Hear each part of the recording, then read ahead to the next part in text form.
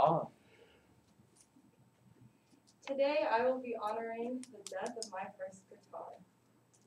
As Taylor Swift once said, I have to practice to be good at guitar. I have to write 100 songs before I write the first good one. And I will say that this is very true, which I will get into later on. And today I will be talking about why my guitar was so special to me. It's because of who gave it to me. It started my love for songwriting, and it traveled all the way here to California to Pepperdine, 24 hours just to break on the first day of school. So sadly, this is the only picture I have of my guitar, and this is because I have so many videos of me with my guitar that I would take like 1,000 videos. Well, like I could take honestly 100 videos in just one sitting. So you'll just see me scroll through my camera roll. There's just all that storage being taken up. And the start of my guitar, it was first born in Arlington, Texas.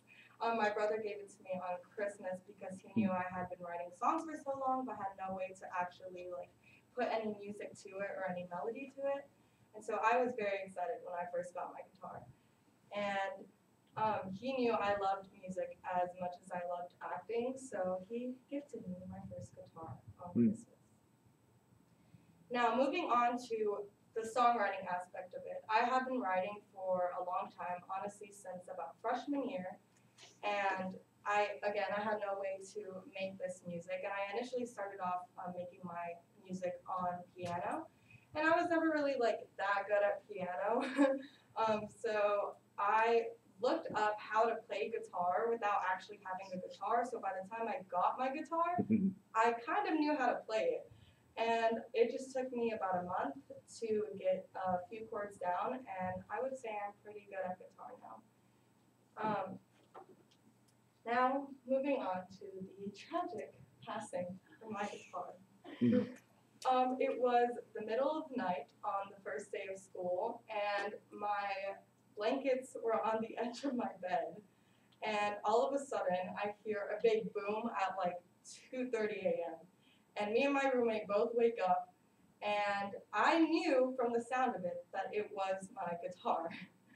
And I wake up in the morning, and I thought nothing of it because my guitar has fallen over several times. And when I got up in the morning, I wake up to this. And so since it snapped at the neck, there was absolutely no way to repair it whatsoever. I showed a picture to the guitar guy at Guitar Center, and he said to basically just invest in another guitar. And I was deeply saddened by this. So overall, she was a strong and fearless fighter. But sometimes the strongest fighters can't fight any more battles. So I will leave off with a quote by Joan Jett. My guitar is not a thing. It is an extension of myself. It is who I am. Thank you.